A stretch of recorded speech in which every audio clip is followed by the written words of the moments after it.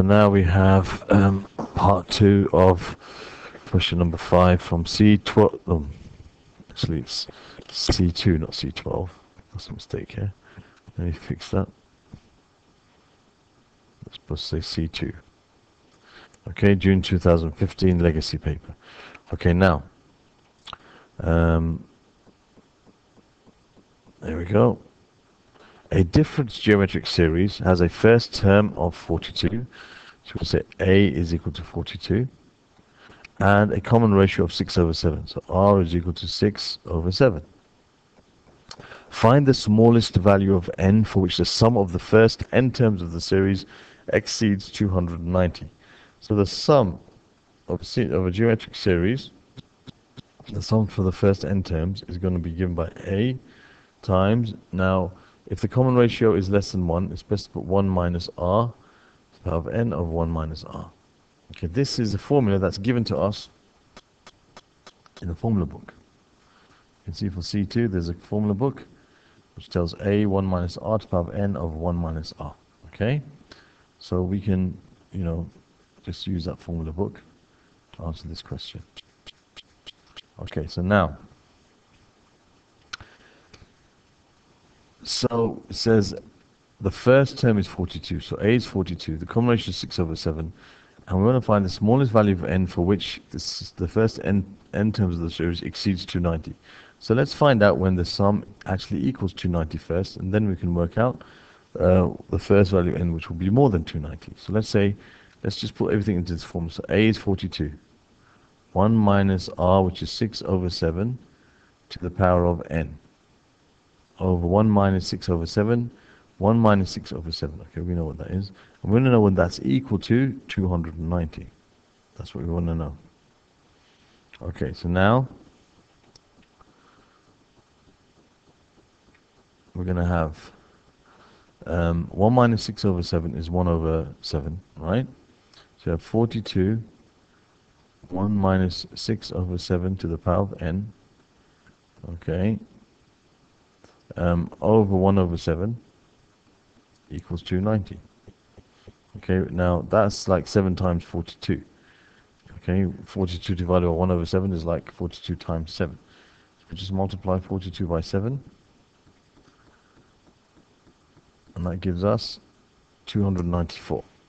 So we know that 294 times 1 minus 6/7 to the power of n is equal to 290. Okay, so 1 minus 6/7 to the power of n is equal to 290 over 294. Let's see what that simplifies to. 290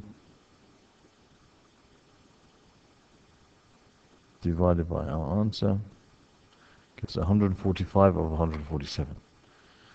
Okay, let's make some more saves. So 1 minus 6/7 to the power of n is 145 over 147. Okay, now what I want to do is make that 6/7 to the power of n the subject of this formula. So I'll have 1 minus 145 over 147 is equal to 6/7 to the power of n. Okay, now that gives you 2 over 147 equals 6/7 to the power of n. Okay, so now we've got to solve this equation. Now this equation can be solved using logarithms. Okay, so if I take the log to the base 10 of both sides, just say log of 2 over 147 equals log 6/7 to the power of n. I don't have to write base 10, it means base 10 when you just write log. Then I can say log of 2 over 147 is equal to n times the log of 6/7. Okay, now I can divide both sides by log 6/7, and I'm really left with what n is. So I can now say that n is equal to the log of 2 divided by 147 divided by the log of 6/7. And let's see what that gives us. Okay. So our calculator, we have a lin button, have a log.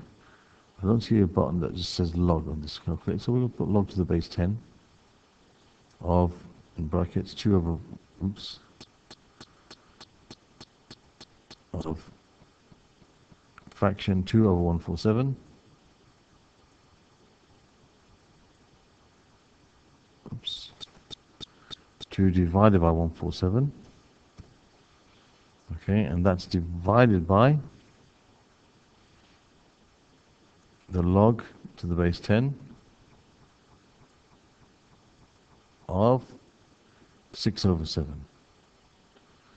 6 over 7. And that gives us an answer 27.877.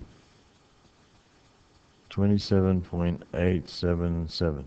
Now, of course, n can only be a whole number. So the first time, when n is 27, it will not quite have reached, okay, the sum of the first n terms of the series will not have reached 290, okay? But when n equals 28, it will have reached 290. So n is equal to 28, okay? But when it got to 27, it won't quite have reached it. It will be less than that, okay? Because it's when it's at 27 point, when n is 27.8, it's going to reach 290. But n can only be a whole number. So when n is 27, it's less than 290. When n is 28, it's going to be more than 290. So it says find the value of n such that the smallest value of n for which the sum exceeds 290. So it will be more than 290 when n is 28 and less than 290 when n is 27. So the answer is 228. You don't write 27.8 or 27.9. No, n has to be a whole number only. Okay, so that's the answer to that question. Thank you for paying attention, watching.